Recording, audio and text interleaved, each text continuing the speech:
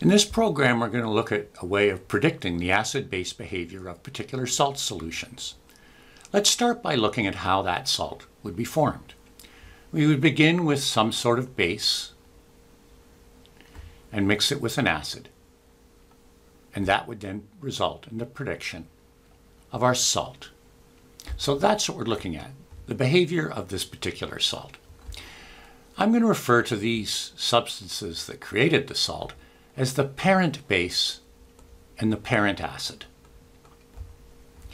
The salt can be thought of as ionic in nature and has two parts, a positively charged cation and a negatively charged anion. That negatively charged anion is the conjugate base of that acid.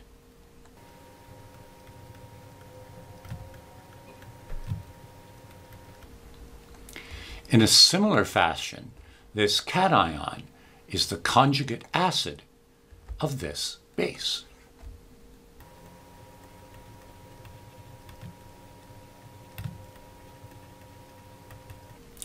And that's my first statement here. Ionic salt contains two parts. The positively charged cation is capable of donating a proton, either itself or by reacting with water. And the anion is capable of acting as a base. It can accept a proton or somehow react with water and therefore be able to accept a proton. The second point I want to mention is the stronger the parent, the weaker its conjugate.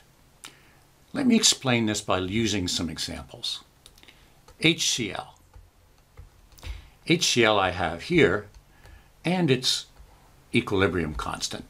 It's a large number. That's what we expect. So we expect this reaction, being a strong acid, to go almost completely in one direction, producing H plus and Cl minus. So this here is my strong acid. And over here I've produced its base. Now, what about the strength of this base? Well, we have what the Ka is. It's 10 to the 7. So what's the ability of chlorine to react with water, accept a proton? What's its ability to act as a base? Well, if this substance accepts a proton, it would then form HCl, and we would then have OH minus. So my curiosity is, what would that be in this situation? Well, we're given a relationship from a previous unit that Ka times Kb equals Kw. Now, let's assume we're at 25 degrees Celsius. We know what Kw is. So if we rearrange this, we can say Kb then is 10 to the minus 14 divided by Ka, which is 10 to the 7.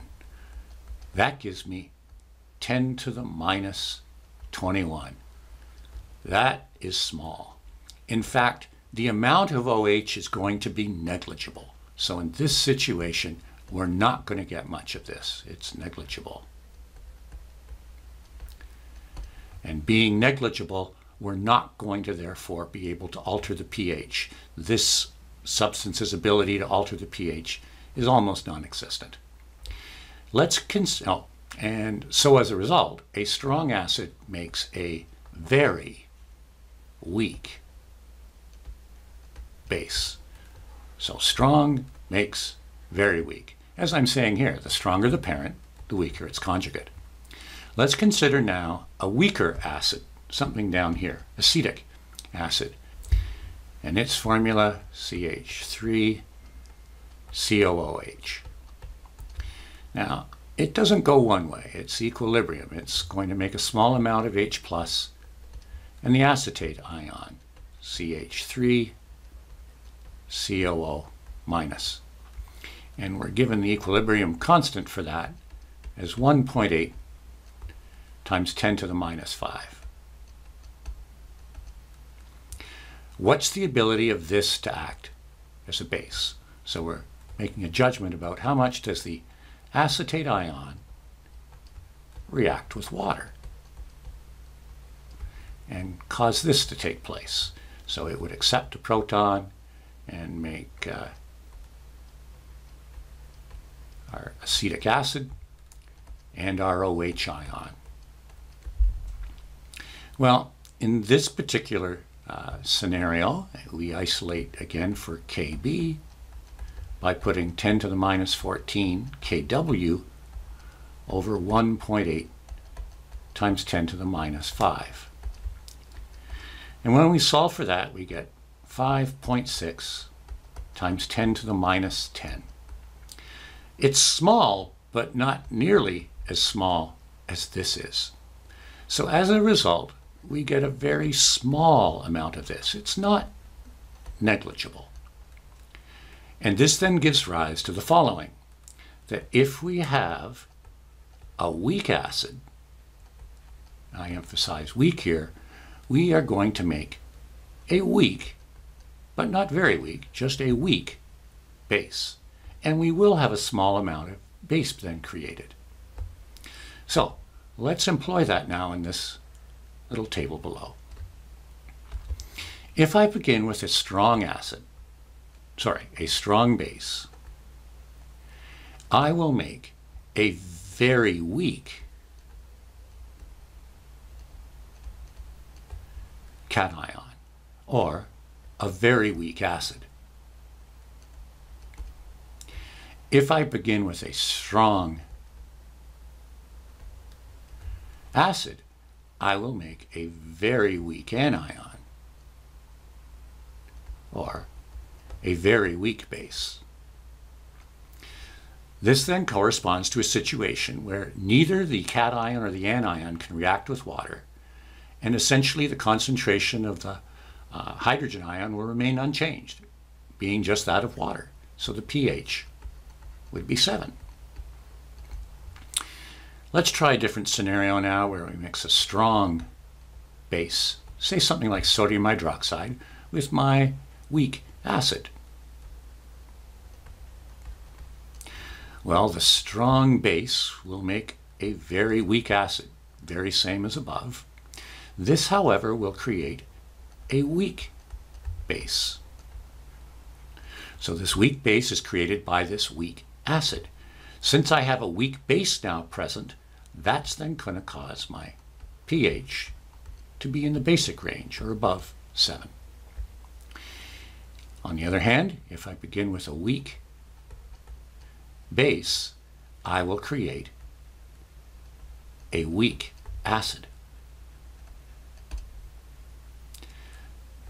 And the strong acid that's apparent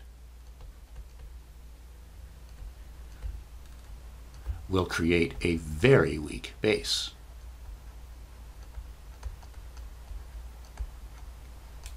So in this situation, I have a weak acid present, and the pH would therefore be less than 7.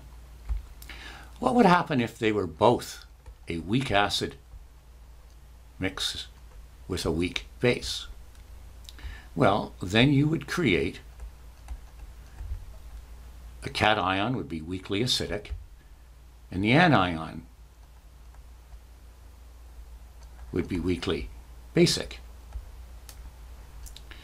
And we really wouldn't know which is each unless we could somehow compare the equilibrium constants of these two.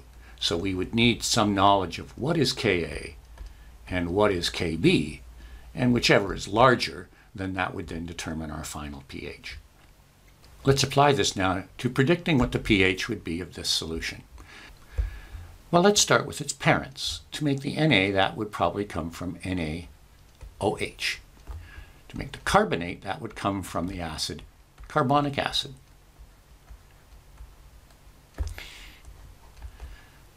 That would then react to make sodium carbonate and water. And to balance it, I would need a 2 here, and I'll make 2 here. So this is a strong base, the source of my sodium ion. So that, the sodium cation that's present came from a strong base. So this would be a very weak acid. The carbonate portion of this, the CO3 2-, this came from carbonic acid. That's an example of a weak acid. Being a weak acid, this then would be a weak base.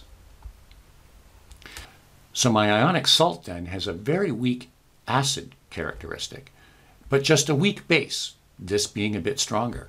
So that then means the pH of my solution would be dominated by this species, and the pH would therefore be greater than 7. Just to show you the reaction that goes on here, our water is capable of reacting with that carbonate ion.